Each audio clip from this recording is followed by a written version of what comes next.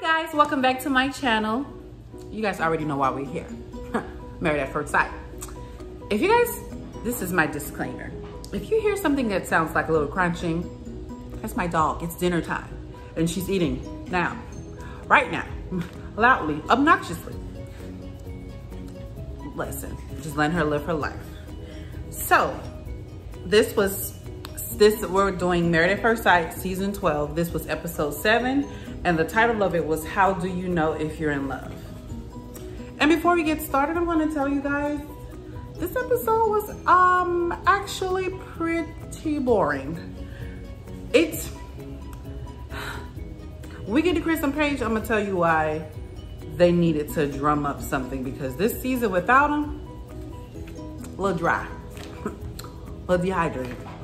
So, per usual, I'm gonna go in the order of the couple that had the least amount of notes, and that this week, ooh, it might be a tie between, we're gonna go with Virginia and Eric first. So, this is the episode where they move in together. They go to their apartments, take stuff, and then they move in together. So, for Virginia and Eric, let me see what I put for them, like their house situation.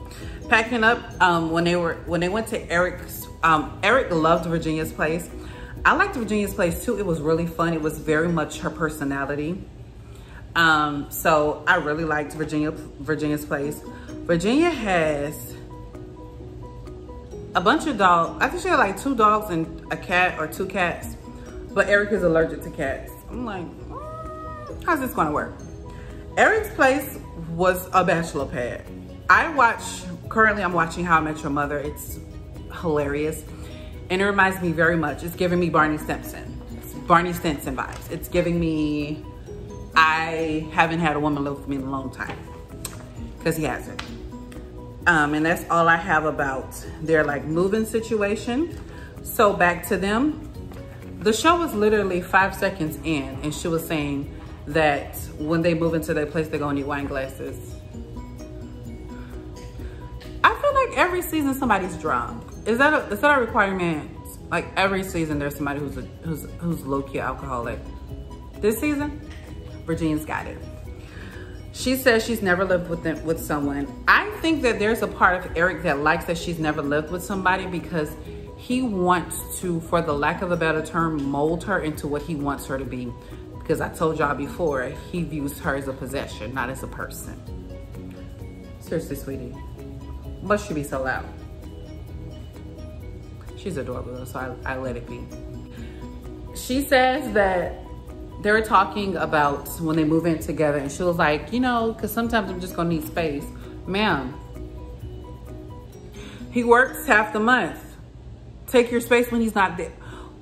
You made all of this ruckus recently about how you want him to be home and how he's gonna be gone half the month, and now you need space? In the 15 days of the month he's actually gonna be home? Girl, what are you talking about? So this episode, the expert that came was Pastor Cal, and he had all these. He had the nuggets, chicken, golden. He was just dropping gems all over the place. He said, I wrote that when Virginia and them sat down to speak with Pastor Cal, she was already tipsy. Baby, I ain't seen her sober yet. I feel like Eric feels like he's grown and that he needs to fix. He acts as, once I told you guys before, he doesn't understand that she's just as grown as him, although she's not as old as him. He acts like the age difference is significant. I don't hear Jacob talking about his age gap from Haley, and he's actually 10 years older than her. This man is this many seconds older than her and keep acting like he's just so prestigious and just got it all together, and she just living some wild life. No, what she's doing is what a lot of women don't do at her age, living her life. And I appreciate it. But she's also doing what a lot of women do too, and feeling like they're getting older and they need to have a husband. Why she's here, who knows? So when they were talking to Pastor Cal, they brought up the situation about him being jealous about her having male friends. And she was just like, you know, because I have guy friends and sometimes I'm drinking a lot and I pass out on their couch. And I was like, she what? She do what on their house? No, ma'am. No, ma'am. Pastor Cal said, I'm a married man and I'm not okay with that. Nobody's okay with it. What? And then Pastor Cal's point, because initially, I didn't know that she was getting drunk and passing out on men's couch because she didn't say that, or they edited it out. You never know which one. But for her to think that she should be a married woman out at her male friend's house for hours drunk and then passing out at his house, what her husband's supposed to be doing while she's drunk at her friend? What? Girl. Child. We done with them. Enough. Clara and Ryan next because they were kind of meh this week. So the first thing I wrote is Clara's lashes. That's all I'm gonna say. I don't understand them. I don't understand why it's happening. I don't understand why she thinks it looks natural. Maybe she doesn't. She never said she thinks it looks natural. I just think that people want to have natural looking eyebrows. It's me, it's not her. Ryan says he goes to bed like 10:30-ish. And she was like, I never go to sleep that early. I do, every night. If I go to sleep after 11, I'm undone in the morning. Ma'am, what are we doing once again? He says that he goes to sleep at 11 if he's had a wild night. Sounds like Ryan is an adult. That's what it sounds like to me. I put, oh, and then when they were talking about like when they move in together, that Ryan has to sleep in complete darkness. It's me. This has already been a conversation with me and Babe. Like whenever he does move in, I have to be in darkness. I have never had a television in my bedroom, so I need to be in the pitch black of it all. Or I literally cannot go to sleep. I can do like a sound. If you want to play music or something, that's one thing, but it has to be pitch black or I'm not gonna go to sleep. And I'm one of those people who go to sleep now, now that I'm getting some therapy and I ain't having anxious thoughts all night. I can close my eyes and just go to bed. I don't have to do nothing, lullaby myself to sleep. It's a beautiful thing. Just saying. When Pastor Cal came to visit them, oh, let me talk about when they went to each other's apartments, how they felt about that, because once we're talking about them moving in. Ryan's place was super neat, but Ryan is very much a man. No, not being sexist, but you know, y'all know what I mean. He had, like, his kitchen was clean. Everything was clean on the outside, but if you pulled out a drawer or opened a cabinet, stuff was gonna drop on your head and kill you. He just puts his like underwear, like just slings them in the drawer. Sir, what? Pastor Cal asked them were they having sex, and she was like, I thought initially that they were lying, but then when they showed the clip for next week, Clara said she's sexually frustrated. Girl, Ryan, you better give it a girl a piece. She wants you. She likes you. See them eyebrows? She wanna have sex with you. If y'all know what I'm talking about, put it in the comments when I say she wanna have sex with you. So Ryan has, you know, said before that he has never said that he was in love. And he said, Pastor Cal asked him, how would you know what that feels like? How would you know that you're in love? And he said, I liked it. He said, well, I liked Pastor Cal's response. He said that he'll know he's in love when it's a feeling that he's never been able to, like he can't explain. Pastor Cal told him that this is what love is. Y'all ready for it? Get close, listen. Love is an intellectual decision we make to fulfill another person's legitimate need. Boom. And that is not a feeling. And then he told him basically that he was in love with Clara because they had mentioned about how they were in the bed the night before, and they were like, you know, we're going to do this. We're going to give it 100%. We're in this to like we're in this. He says, I'm not going to tell you what it is. And I like that Pastor Cal said that he doesn't want him to be so afraid of the word, but because love is not just the word. It's that beautiful definition he gave of it. It's like, come through, Pastor Cal. We're going to go with Haley and Jacob next. So we ended the last, at the end of the last episode, it was the whole thing about how she had wanted to go hang out with people. She didn't want to hang out with him, whatever. So Jacob on this episode, it starts with them like, everybody is in the airport together, getting ready to go home. Haley by herself, Jacob by himself, because they was having a little hussy-fussy.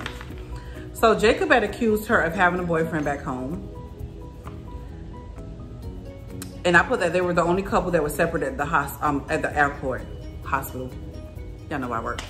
I put that they were the only couple separate at the airport. Jake feels like she's been dating other people. So we later go on to find out that this fear is because in past relationships, he was the side guy. So now he feels like because she's pulling away, it's because she has somebody else. First of all, we can't do that because we've all know from we were little cubs what assuming does. And you can't just decide that the girl got a boyfriend because she's pulling away from you, okay?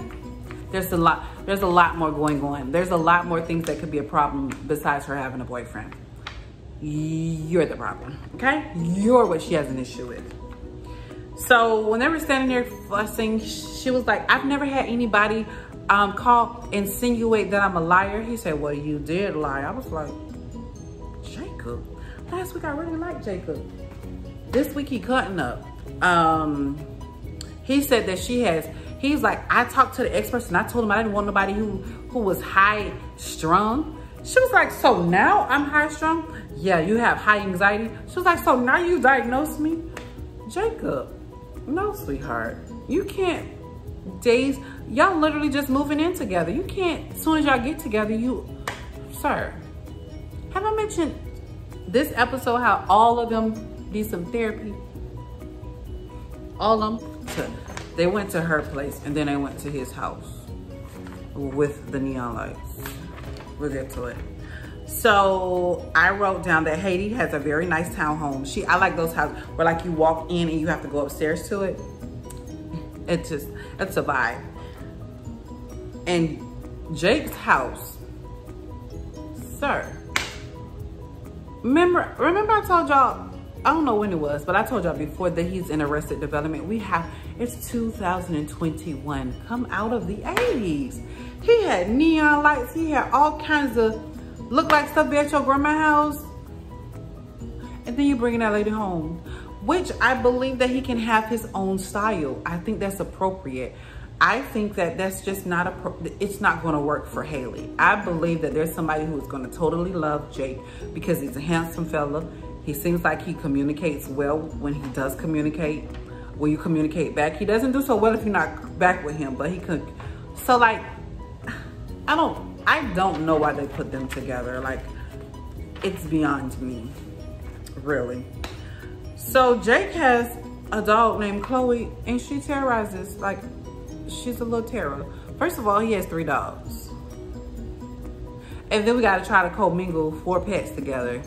And Chloe, every time you go to the house night, she gotta be locked up because she's a monster. That's all I had to say about their places.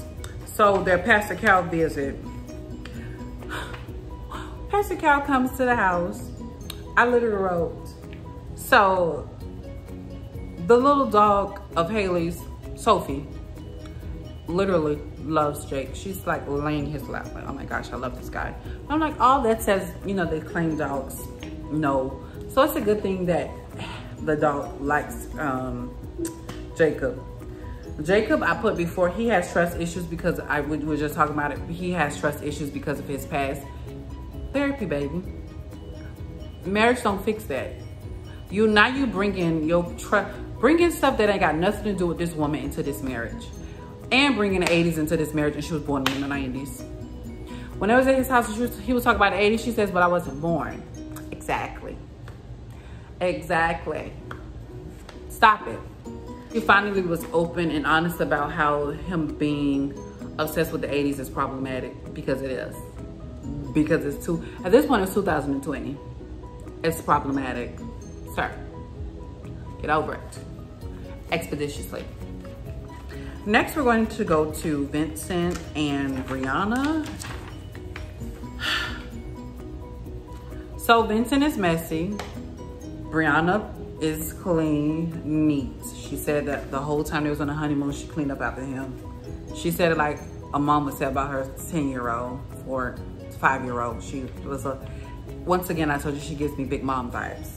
When they went to each other's houses, Brianna has so many clothes and shoes. Vincent kept jokingly saying that she needs to donate them. What's interesting is how he made jokes about her, but the moment she joked about him, it was a problem. It's the not being able to take what you can dish. It's I don't understand. We're gonna get to that in a moment.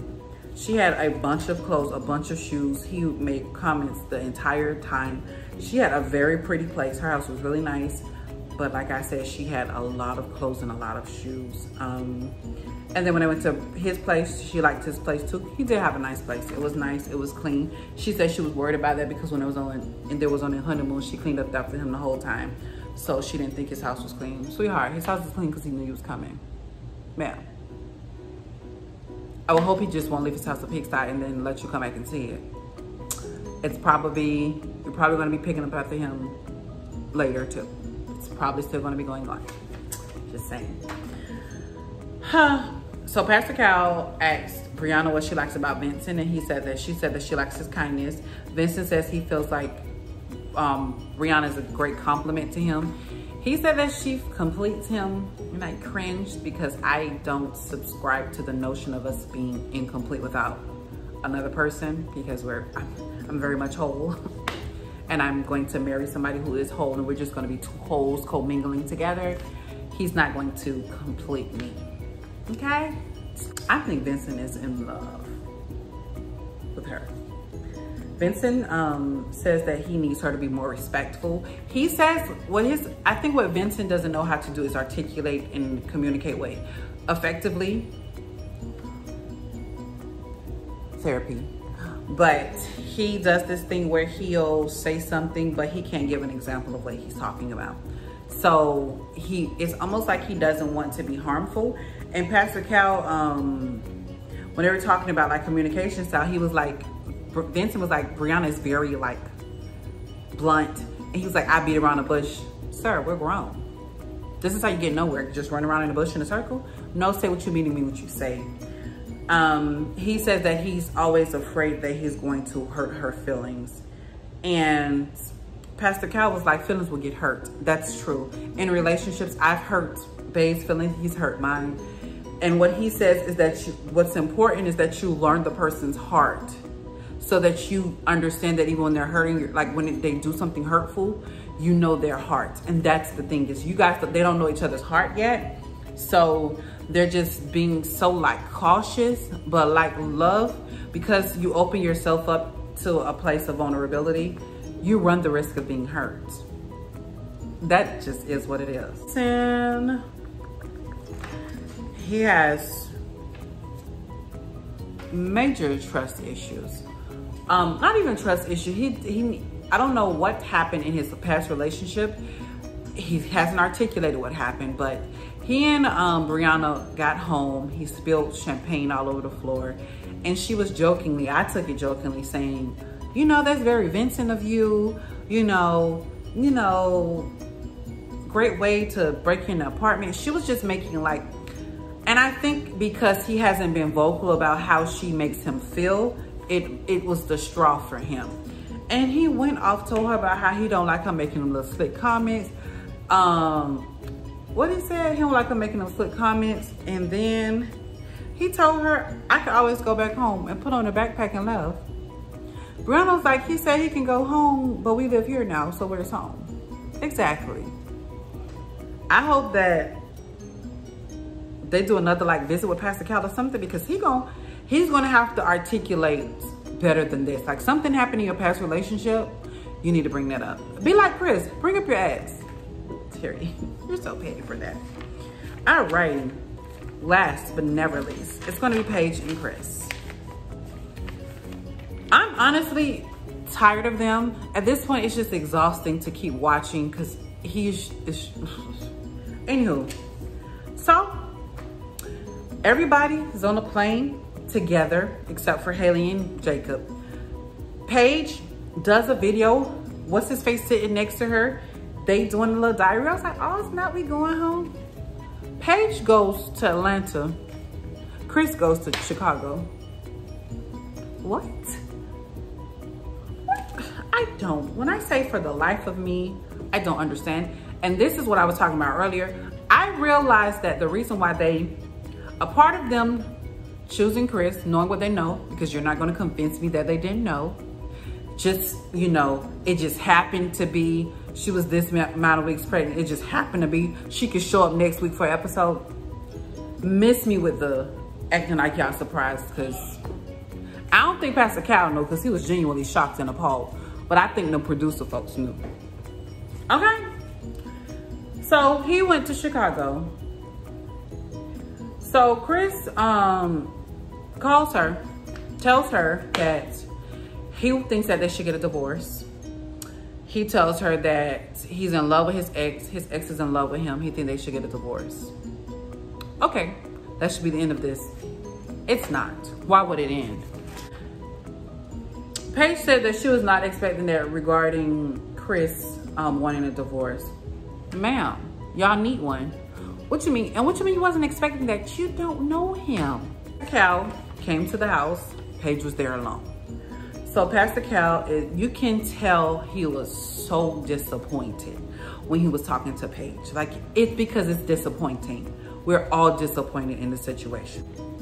She told him about how he basically, all that we know about how he was disconnected. There was a disconnect at the wedding, and then on the wedding night, he sleeps with her because she's his wife. She said, Pastor Cal was like, well, why did you have sex with him? She said she felt like she was obligated because she was his wife. It was he acted like, well, you're my wife now, so we should have sex. So he had sex with her that night, then that morning. Then the next day, she went down the whole line. Then he tells me that he's not physically attracted to me. Pastor Cal, when I say Pastor Cal was like, his face was, when he was telling her about, she was telling him about Chris saying that he wanted to sleep with her so that he can feel closer to her. Pastor Cal said that's BS. And he said, I can't say it because I'm a pastor. I can say it. It's bullshit. Okay? With a capital T. Pastor Cal was flabbergasted by the pregnancy announcement. Pastor Cal asked what all this was thinking. She said she slept with him, like, first of all, they've been married 11 days at this point. She said she slept with him every day except for 2 days. So how, you had sex with him how? Girl, what? After the 2 times when he told you he wasn't attracted to you. Okay. And I didn't know this until this episode, that 6 weeks ago when he got this girl pregnant, they were in the process of being on this show. From what I'm hearing from I told you I follow a spoiler page. From the spoiler page, so far they've been true, because they did say that Chris does not move into the apartment. That was true. They also said that the process to get on the show is like 3 months. So 6 weeks ago was very much in the middle of the process. Pastor Cal asked if she was really pregnant, which so when they're in the middle of that conversation, Chris just shows up. From where? Who knows? He just shows up, mic'd up, and he's there. Pastor Cal was so unenthused when he saw him. It was very much, hey, how you doing? Pastor Cal asked Chris if the girl was really pregnant. What's interesting is that this type of question is what somebody would ask if you're in the middle of a show like this and somebody comes up pregnant. But when Pastor Cal asked him, was the girl really pregnant, he wasn't as offended as when Eric and what's them face said, it's the same line of questioning. It's to me. I think he just wanted to be offended and wanted to be mad about something because he decided to be on this show for being on TV's sake, and now he regrets it or whatever. So he asked him, like, you want a divorce? And then he was like, I just feel like I don't want to be where I'm not taking care of my kid. Pastor Cal said, you can take care of your kid and not be in the relationship with the mother. And then Chris was like, when I say that baby needs therapy, it's not even funny anymore how ridiculous he is. So he was like, Pastor Cal told him that even with like you're not like feeling how you feel, like you want to get divorced, you want to get back with your ex. Pastor Cal was like, but you guys broke up for a reason. Like, you're telling me that that reason now is null and void? Then he's sitting there, he don't have no answers because he's not used to nobody keeping him accountable. He ain't. He says, he does this thing where, and I watch another, I told you guys I only watch reviews after I've watched it myself and done it. But when Kevin lets him do it, one of the things that I think we have a problem with Chris is that he doesn't even treat Paige like she's somebody worth being respectful to. There's a way to have some sort of tact, and he just is rude and mean. For you to tell, telling her you don't find her attractive, telling her you had a panic attack because of how she looked, telling her all of these things. I'm direct with her. I just told her directly how there's a way you talk about people with care. You, man of God, you're supposed to care about people. And you are not treating Paige like you care. This being rude and crass thing that's happening, what? Where's the, being rude is not being honest. It's just being rude. Ugh. And then when they were talking about how, so they're talking with Pastor Cal, and he's talking about how Paige is a ride or die. She was willing to be with him past him not finding her attractive, past the telling me about this baby thingy. He was like, to your point, my ex is an amazing woman too. What point? That's not the point he was making. So how was you to his point? Y'all, when I say he stresses me, put it. So, Pastor Cal leaves them there. He decided that the best thing for both of them to do, Chris decided that the best thing for both of them to do is to get a divorce. Pastor Cal was like, okay, well, I guess ain't nothing else for me to do. He walks out. He tells him to make good decisions, leaves. Then Chris, because if gaslighting was a person, it would be him. It would be him with his confused hairstyle and his face and his shape and what? Whatever. He's whispering something in her ear and she's smiling.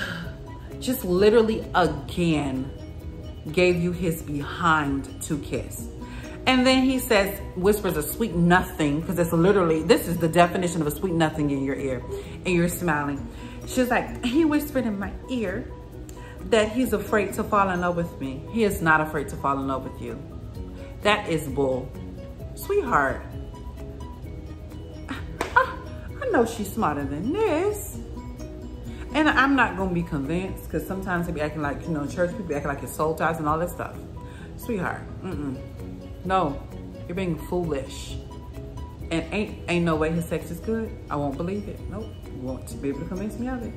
I don't believe that he is just, in these little bit of times y'all had sex, you just so caught up. No, I wrote, Chris is so manipulative. And then I wrote, if gaslighting was a person, it would be Chris. So, we're about to finish with this. So, then he says to her, where's my luggage? Because she took his luggage to Atlanta while he went to Chicago.